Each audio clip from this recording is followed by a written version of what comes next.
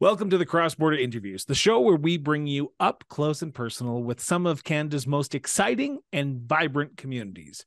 My name is Chris Brown, and I'm your host for this exciting journey. Over the course of this series, we will be sitting down with local elected leaders from communities all across Canada. We will learn about who they are, what drives them, and how they are working to make their communities a better place for everyone who lives there. We believe that the best way to understand a community is to talk to people who live and work there. That's why we are honored to have our guest on today. She is a third-term councillor for the city of Coquitlam in the province of British Columbia. Please welcome Councillor Teri Towner. Teri, welcome to the show. Good afternoon. Thank you very much for having me. So I want to start with my very first question that I've asked every single municipal politician, so you're no exception. Where did your sense of duty to serve come from? You know what? I answer that question the same way every time. I was just born with a ton of energy. So even as a teenager, I was involved in student council and volunteering for everything, played every sport, worked part-time, and I had lots of energy, and any free time I had, I just filled it with volunteering at, the seniors' home or helping out wherever I could. And that's just stuck with me. I've never been someone, I didn't even learn how to play Netflix until the pandemic.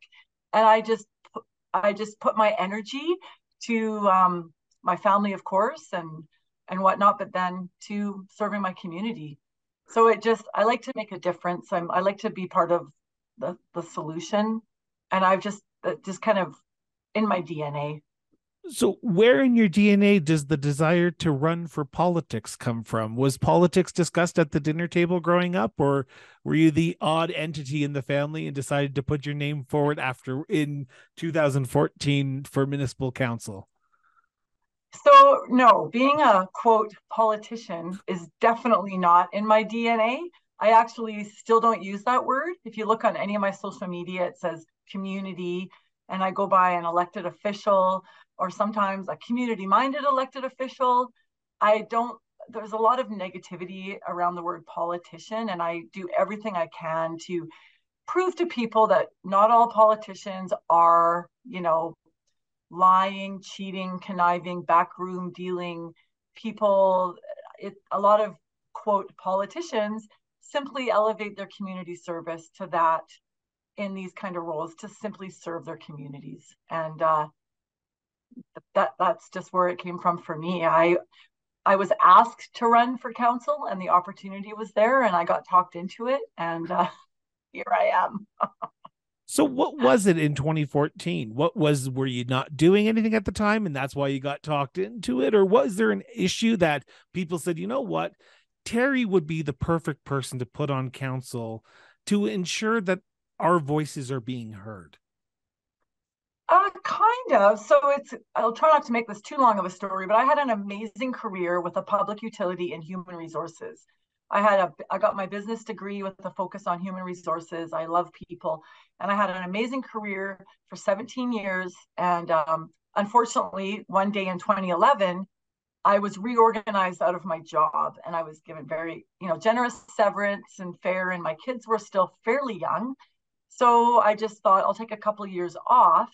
But as I said earlier, I've always had lots of energy. So I was really involved in tons of community initiatives. And I also served, I only have 2 kids, but I served on 19 PACs, 19 parent advisory councils, from kindergarten all the way through to my youngest graduating from grade 12.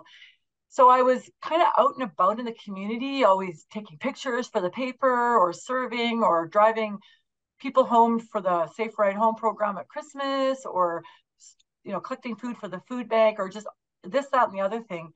And people knew me just from being out and about. And then in 2013, 2 female, I don't know if gender is relevant, but 2 female city councillors, actually the only 2, were elected as MLAs provincially. So there was 2 out of 8 city council seats vacant. So there was a by-election in 2013. And by then I was working for a nonprofit society that I'd been volunteering for 5 years. And I was asked if I would consider running to fill one of those vacant seats. And at first I said, no, I'm not a politician. And in Coquitlam, we're the largest city in BC that doesn't have parties at the council table. So there's Really? no, really, there's Huh. no parties. There's no slates. There's no parties. We are independent. Yeah. And so when I said, oh, I'm not a politician, and people said, but you love to serve your community. You're a people person. You're fairly well spoken. You know the city, blah, blah, blah. Why don't you just think about it? So I did think about it. And I also have a philosophy in life that, you got to go to your comfort zone every now and then to that's where the good stuff really is. If we just stay unscared and don't do anything scary or out of our comfort zone, then I've learned that it's great to kind of kick that comfort zone aside and go for it. So I decided, you know what? I'm going to do it. And it was way out of my comfort zone. I ran in the by-election of 2013 and I did not get elected. But I learned I can do all candidates meetings, and I loved door knocking and actually hearing from residents what they loved about our city, what they had concerns about. Some people very special interest. We need more ice rinks, we need more tennis courts, that kind of thing. And I loved it. It energized me. So for the next year, until the 2014 general election, I watched or attended every council meeting and I got really up to date on all the issues. And then I ran in 2014 and I think there was 19 or 20 candidates and I came fifth. So I didn't get in the by-election, but then I came in handily in the general, and the rest, as I say, is history. And I love what I do. I still don't use the word politician, but I love what I do. So there's a few things I want to unpack in that statement that you just gave there. I want to go back to that 2013 by-election for a second here, because we always remember the first time we see your name on a ballot and you go into a ballot box and you see your name. All the hard work of a campaign gets completely pushed aside because at that moment, you don't know what's going to happen. You get to put your name beside that ballot, your check mark beside your name, and that's it. What was that experience like for yourself to go into that ballot box and vote for yourself? And do you still get that same feeling every time? Yeah, it's hard to explain it. I feel it's kind of surreal because I thought I would be working at the public utility until I retired. I had loved my job. I had a really good job. And the fact that I'm now doing this is a little, even though I'm in my ninth year now, it is a little bit surreal, you know, but I tick that box proudly and don't take democracy for granted. I wish voter turnout was higher. I think we I all wish, do. yeah, I think a lot of people, and I don't really judge people for this, but I think Canadians, we take a lot of things for granted, clean water and safe cities and, democracy. And I've started asking people just in the last campaign when I would door knock and they would say, oh, it's okay, save your breath, I don't vote. And I would just say, okay, well, thank you. Can I just ask you, why is it that you don't vote? Oh, you know what? My garbage gets picked up. I love the parks. I feel safe. I'm happy. So I just don't vote. And I kind of explained to them, okay, thank you for your honesty. But just so you know, you kind of have to vote to keep the people in office that you think are keeping you happy and running the city the way that you're satisfied with. Oh, so I've learned that there is a bit of an understanding out there that you only vote when you're mad or when you want change. So the fact that we only had 20% voter turnout last time, which was low, kind of it's either people are super disengaged or the optimist in me is people are happy. But that 20% is not just indicative of Coquitlam, because across the provinces, it was low in British Columbia in 2022, was it not? Yeah, and then just locally in different cities in the Metro Vancouver region, the higher rates of voter turnout were in the cities um, where it was disruptive, where there was some Like heavy-handed issues. dysfunction and issues and whatnot. And the voter turnouts were higher, significantly higher. I, So I want to go back to that campaign, though, that 2013, 2014 campaigns. you pride yourself on being someone who has the pulse of their community. You were on 19 packs, which seems like a very lot of work for volunteerism, but here we are. When you were out door knocking, though, you must have heard some macro issues, the high level issues, like we want better services, we want more uh garbage picks up, we want better access to so and so. But when you were door knocking, did you hear issues that you went, wow, even me who's so connected to our community, I didn't think this would be an issue that I'd be talking about at the doorstep, but I'm glad someone was? Or was it all high level? You know, there's so that's a okay. What I've learned over my I've done 4 campaigns now, 2013 and then 14, 18, and 2022. Back in 2013 and 2014, I would say that the conversations at the doorstep were more focused on the city. The city, like, oh, we really need a crosswalk down the road from me, like very micro, people in their own neighborhoods. Yeah. Oh, we have renters next door and they smoke marijuana on their deck. Can you guys do anything about that? Like very, very micro. But now, especially since COVID and Black Lives Matter and the the Indigenous children's remains found, the world has changed, and I find that the conversations at the doorstep now, 90% of them aren't really strictly city related issues anymore. They're societal. And the city governments are having to, rather than focus on roads, rec centers, libraries, garbage, police, fire, we're getting more into the social issues and equity, diversity, and inclusion, and reconciliation, and addressing the affordability crisis. So just in my short time on council, I think I'm answering your question, but yeah, there's some micro concerns. But now overall, I find yes, we still get emails about we want more pickleball courts and more ice rinks. I don't want to take my kid to 5:30 a.m. hockey practice and that kind of stuff. And but I'm finding that the world has changed with regard to the higher level issues, which really aren't in a city mandate. I'm proud of Coquitlam that we actually budgeted, was it last year or the year before, a manager to oversee intergovernmental relations and reconciliation and looking at things with a lens. Coquitlam is actually the white person's pronunciation of Coquitlam, and I probably haven't even said that right. We have the Coquitlam Indian, it's called the Indigenous band in Coquitlam, and it means red fish up the river. And so we have an Indigenous community in our borders, and we have really good relations with them. So I think we took a leadership role to really increase that and look at everything through a reconciliation lens, which I'm proud of. And same with the EDI stuff. We took a lot of flack for hiring 2 new manager positions coming out of COVID, with, businesses struggling and affordability and all that, especially in Metro Vancouver. I'm sure you've heard that housing is really expensive here. So times have changed, and I think Coquitlam is doing a good job addressing the societal demands that our residents have within a city mandate and within the tools and resources that we have.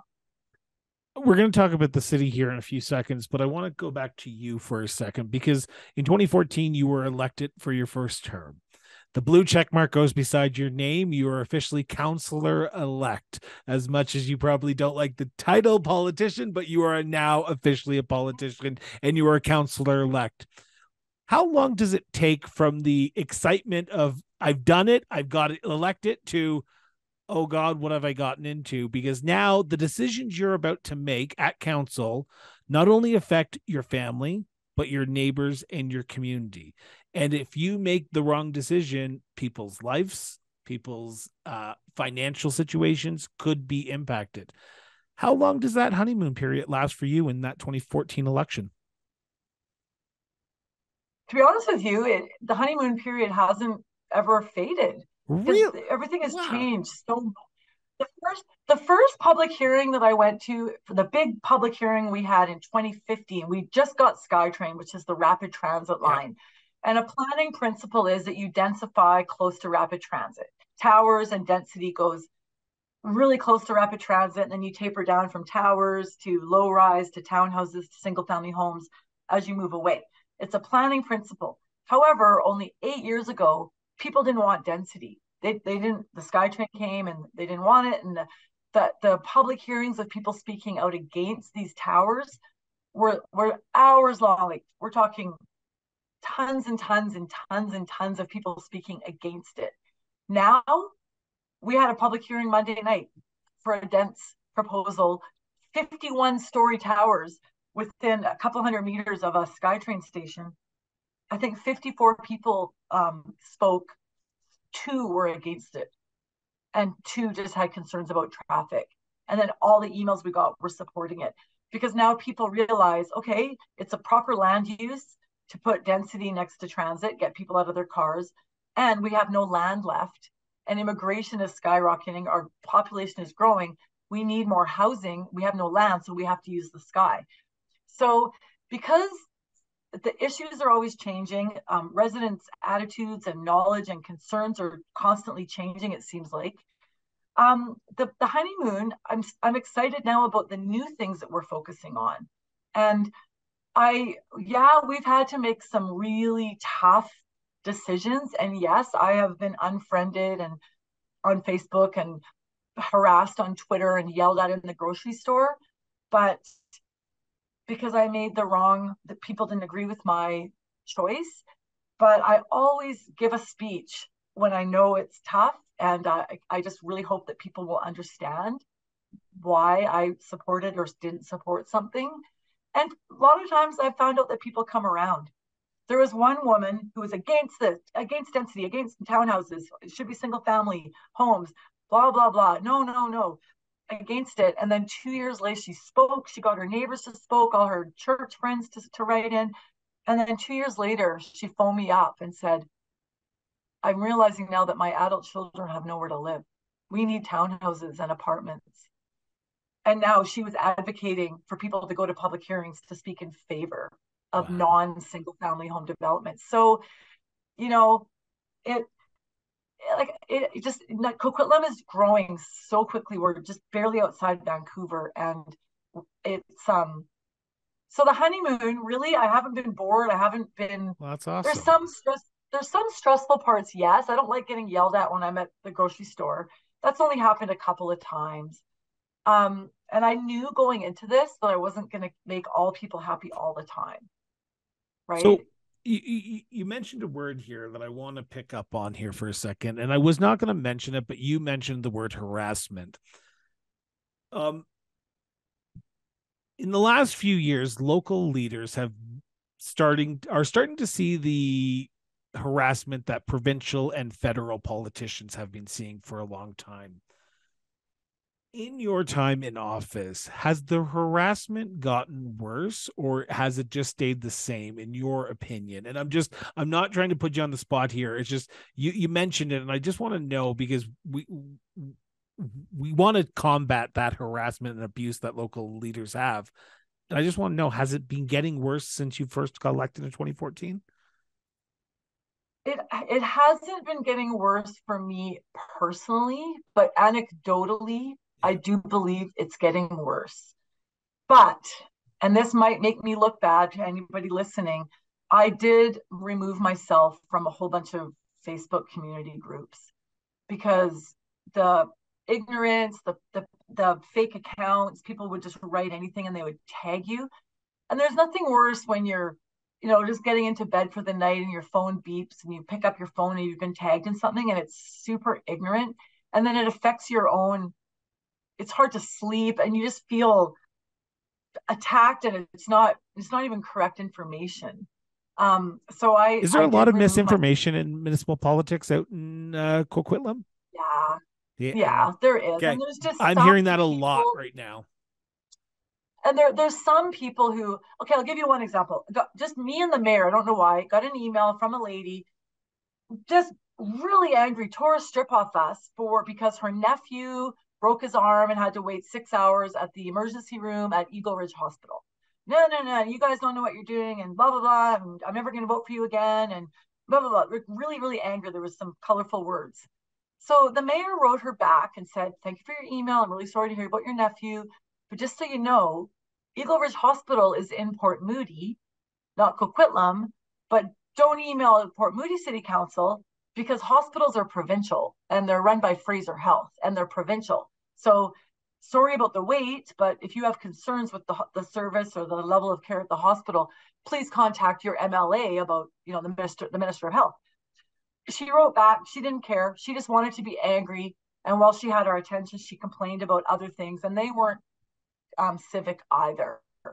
So but I'm gonna push back on that statement here for a second, Teri, because you are elected as the local council, but people will come to you with provincial issues, with school issues, with federal issues.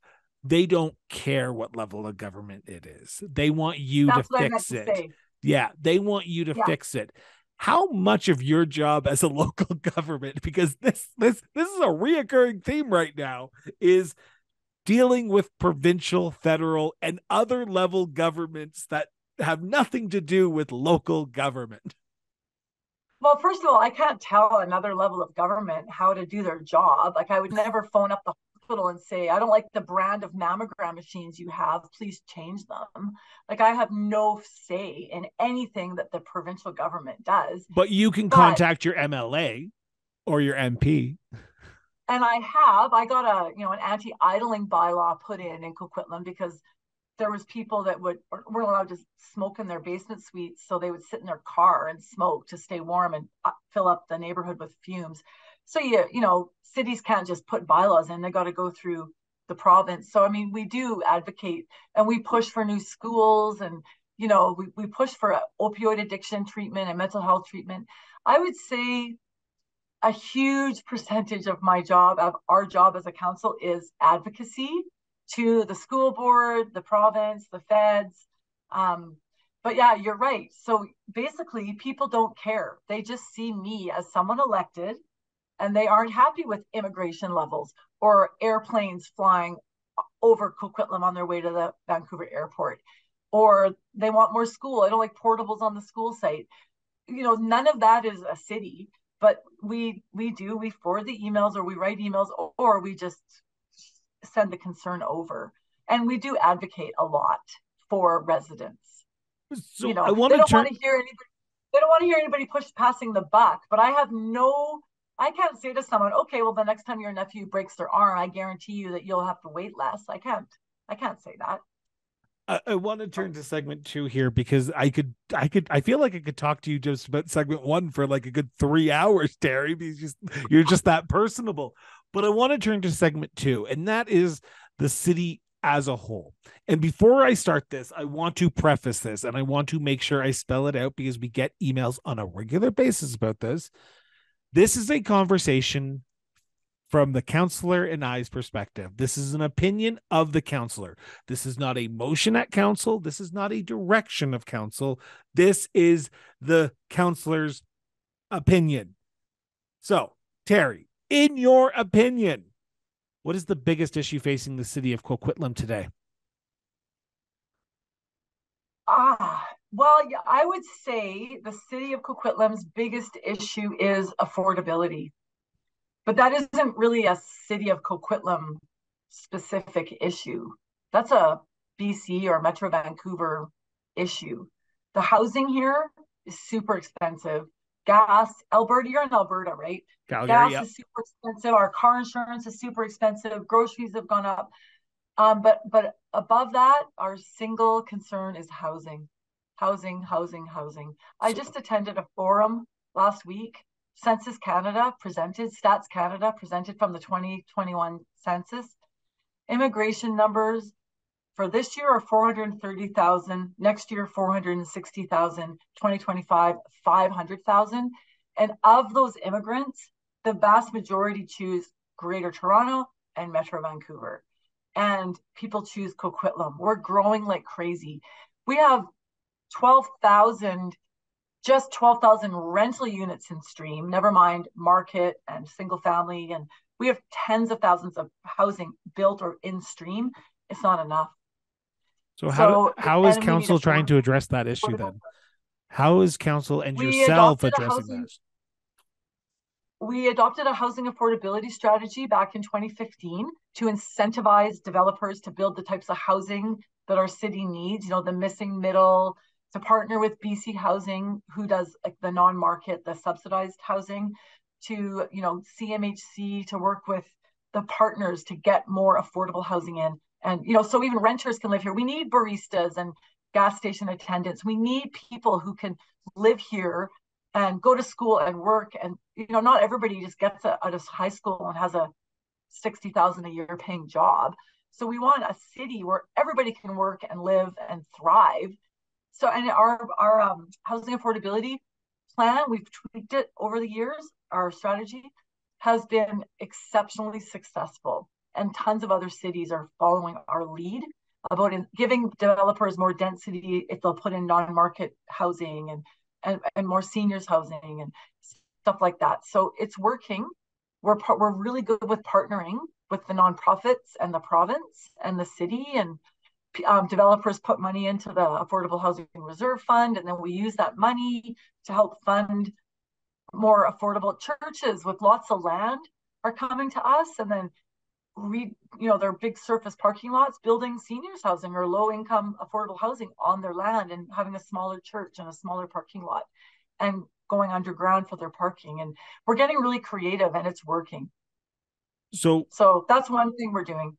I want to follow up on that though, because this is an issue that you can only, you have to, like you said at the beginning of this, you have to build up. You only have enough land in your area that you can't grow anymore. So you have to start growing up.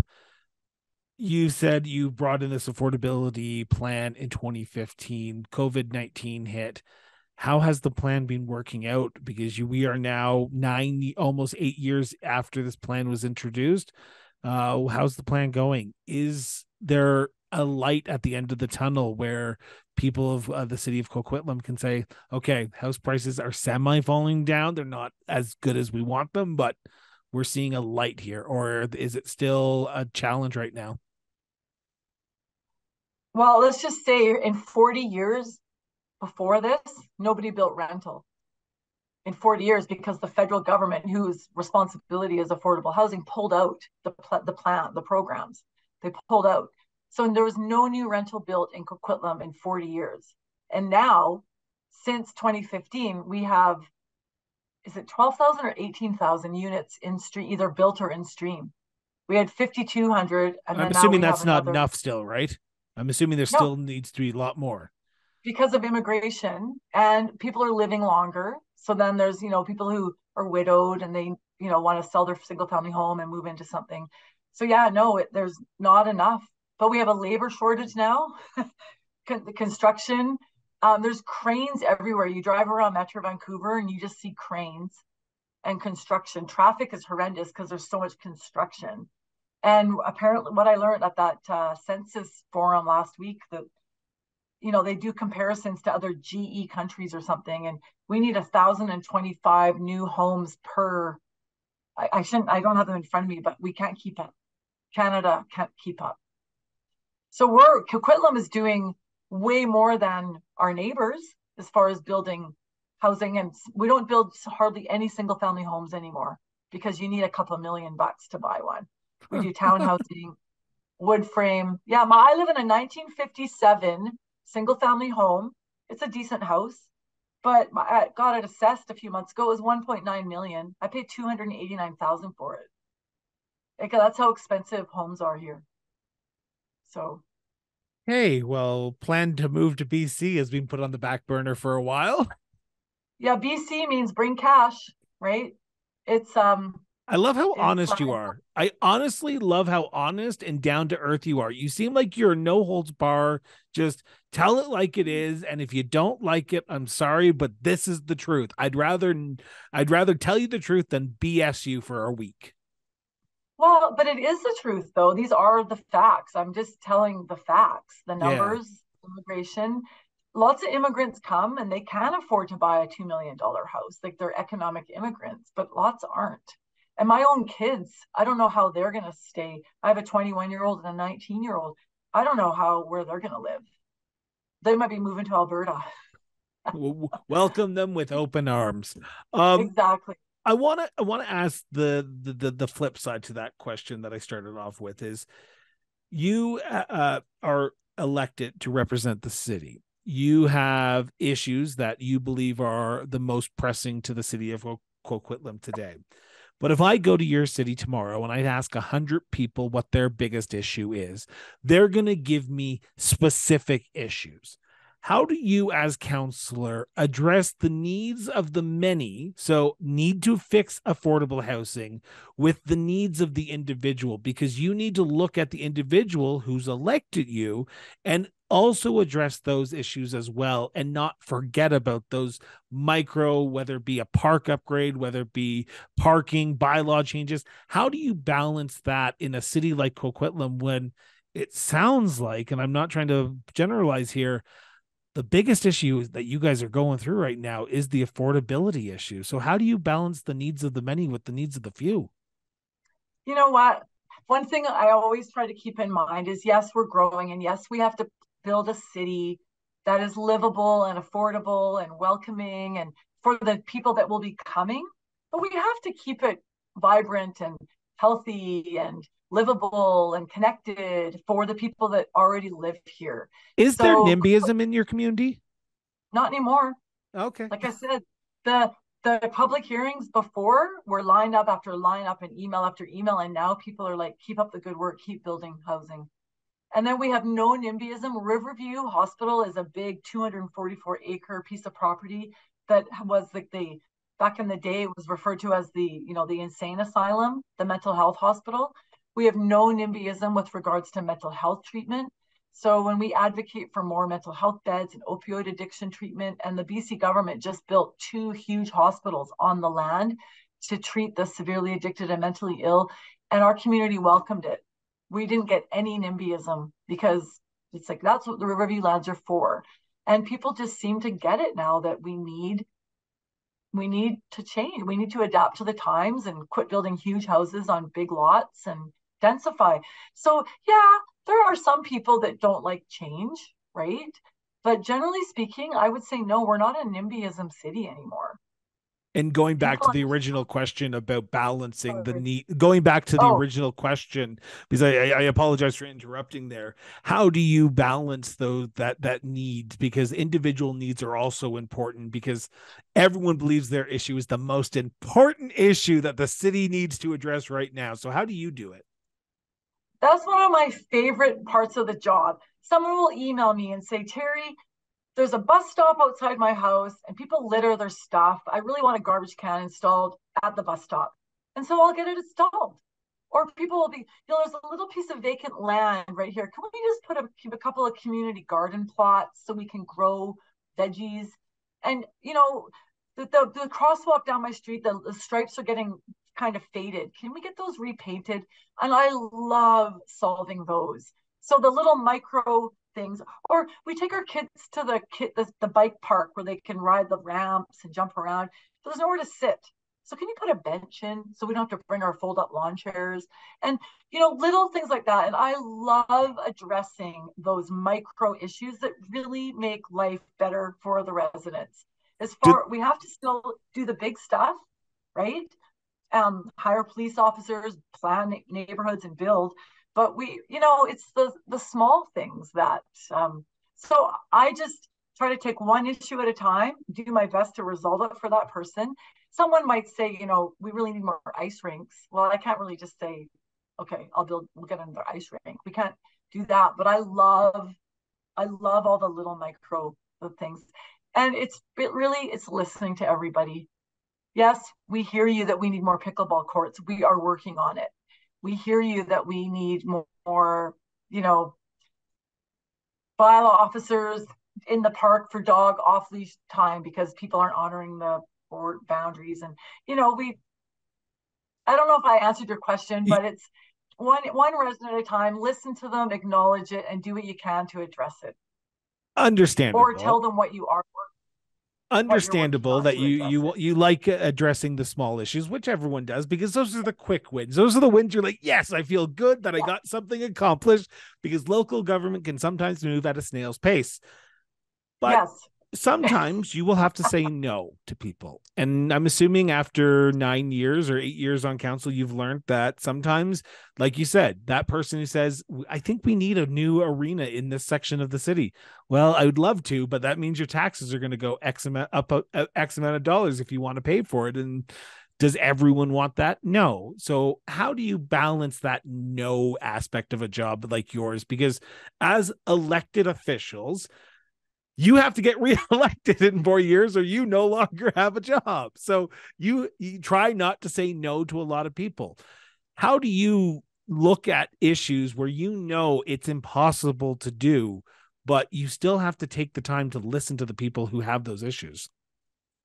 I listen and I agree with them. I agree that it would be great to have more covered tennis courts because it rains a lot here.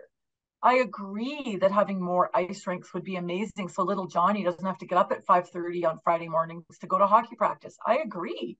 So I listen to them and I acknowledge it. And then I show them our plan. We are building new ice rinks. We are building more tennis courts. And I kind of show them that, yes, we know our population is growing and this is what we're working on. And, we just opened a big, huge, beautiful YMCA. We're building a new rec center, a huge one with a pool up on Burke Mountain, which is the last greenfield development this side of the river. So yeah, and we made some tough decisions where we realized that curling didn't have that many people in it. I think 238 people in Coquitlam were curling, and we got rid of it and we consolidated it with the Port Moody curling rink. That was huge, and that was affecting our senior population mostly, and they vote, right? And they have spouses and friends, and that was a huge. So, but sometimes we have to say no and reallocate the use of an asset differently. There was more demand to use the ice for hockey and skating. So I don't know. I'm just like you said, I say it like it is. I listen. I acknowledge that, yeah, I agree with you. And then I tell them what we're doing to address it. And it might be 2 years away or 3 years away, but it's coming. I Or want I to just tell them if it isn't coming. I want to turn to our last segment because I am cautious of time and I know you are a busy counselor. So I want to turn to my favorite subject on this series, and that's tourism. I love tourism. I love visiting communities. If you come on my show, I'm going to be in your community this year. So get ready to see the cross border interviews in the city of Coquitlam later on this year. So, Teri, as someone who has listeners from across Canada and around the world, and myself, what are some of the hidden gems in the city of Coquitlam that you need to check out if you're a tourist coming to your community? Well, it depends what kind of tourist you are, but Coquitlam is surrounded by mountains. We have rivers, forests, lakes, lots of a beautiful trail network, gorgeous parks. We back onto a provincial park, and we our green space is absolutely stunning. So if I were a tourist wanting coming here, I would definitely go on some hikes, take in some views, walk along the river, go, feed the ducks at the lake, that kind of thing. We have a Coquitlam Crunch, which is a really popular trail. It's up a mountain that's on a BC Hydro right of way, which is the electrical utility in BC here. And it's 454 stairs, followed by, a couple hundred more meters of hiking up to the top and then back down. And it during COVID, I think 60,000 people a month were using the Crunch. So it's not really hidden, but it's very popular. It's one of the top reasons why people come to Coquitlam. And there's a brewery close by. So you do the Crunch on a summer evening and then go have a nice cold beer. But I would say, and we have abundant mountain biking trails in the mountains as well. So we're known for that. But we also have a theater and a downtown core and, brewery and restaurants and casino for people that are less outdoorsy and want to just take in some nightlife. What about yourself? Where do you go? Where do you go to decompress after a stressful day at council or a stressful public hearing? And before you say it, because every councillor wants to say this, you can't say your house. You have to say somewhere in your community, not your own house, because we all want to escape there. Where do you go Yeah. in the community, Teri? Well, the really stressful council meetings don't end till after midnight because we start at 2 p.m. and then we go all day, and then our regular council meetings start at 7. I mean, I didn't get home until 11:30 Monday night. So I can't go to the green spaces after council. However, I am one of those people that does escape to the green spaces, the hiking and I mean, I went running this morning, even though it snowed here along the Coquitlam River. Did a 5K run with my spikes on my shoes in the forest. It was beautiful. Nobody was there. It was quiet.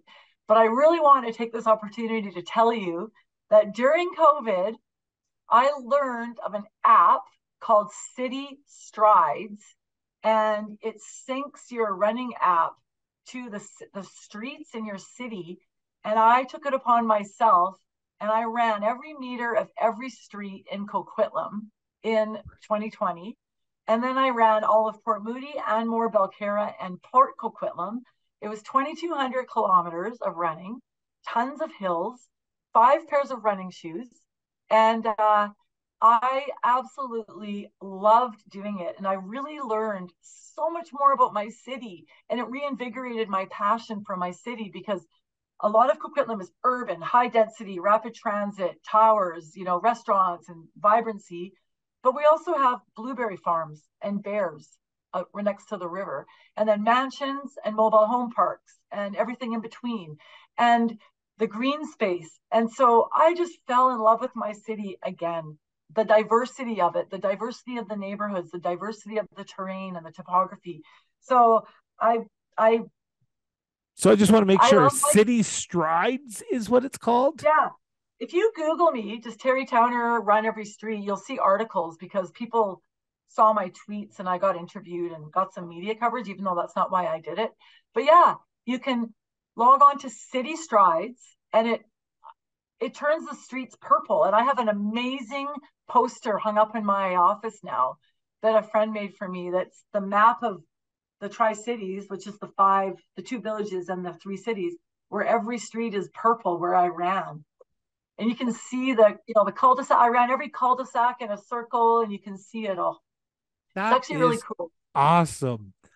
Yeah, it was kind of cool because the radio had me on, and then people who were listening, my phone and my email exploded after people from all over BC heard and wanted to learn what this app was. And I've heard back from people now months later saying they walked every street in their city or they ran every street. And I kind of got people out doing it. It was a good thing to do during the pandemic. Well, I will link that app in the show notes for anyone who wants to get it because I'm going to download that because I think it'd be fun. But I want Just so to you know, as far as I know, it's still a web-based app. So okay. it's not an app per se on your phone. You have to use Strava or Runkeeper to keep track of your runs, and you link it to City Strides. But Okay. Well, the link will be in the show notes. But I want to end on this note, Teri, and this is the most important question that I probably will have asked every counselor, and you're no exception. And take as long as you want to answer this question. In your opinion, what makes city of Coquitlam such a unique place to live, to work, and to raise a family? I would say Coquitlam is unique in that it does have that vast array that I just alluded to. Lots of urban, but then also lots of really amazing, beautiful, quiet green space. But we're also very, very diverse. I think 58% of our residents speak a different language. We have a huge diversity, like I said, diversity of neighborhoods, diversity of housing, diversity of topography, diversity of people. I don't know if that's unique because I think most of Metro Vancouver is like that, but we're just a very vibrant, welcoming place to raise a family. It's very family friendly, senior friendly. I don't know. What's unique about Coquitlam? I would just say it's diversity. The world lives here. And that is awesome. Teri, I want to thank you so much. The last 45 minutes have flown by. It doesn't even feel like we've yes, just got it started, but here we are, 45 minutes into this. And I want to take a moment and say thank you from the bottom of my heart for just randomly answering my message on social media one day and saying, yes, sure, I'll come on your show. It's always great when I get random counselors who just say yes to me. And I like it when they don't say no. I'm like a voter, for God's sakes. So Teri, the city of Coquitlam is better served with you at the council table. I wish you all the best, and I look forward to meeting you, hopefully in person, when I visit the city of Coquitlam later this year. you know what, Chris? If you do come to Coquitlam, look me up. I would love to We'll meet go you and and say grab a hello. coffee. Yeah, sure. I mean, I love my city, and I'd be honored to show you a hidden gem. Awesome. So with that, I want to remind everyone, get off social media for at least 5 to 10 minutes a day and go have a conversation with somebody. It helps our society, helps our democracy, and helps us be a better people. So with that, this has been the Cross Border Interviews with Chris Brown. Have yourself an excellent day. And remember, everyone, just keep talking.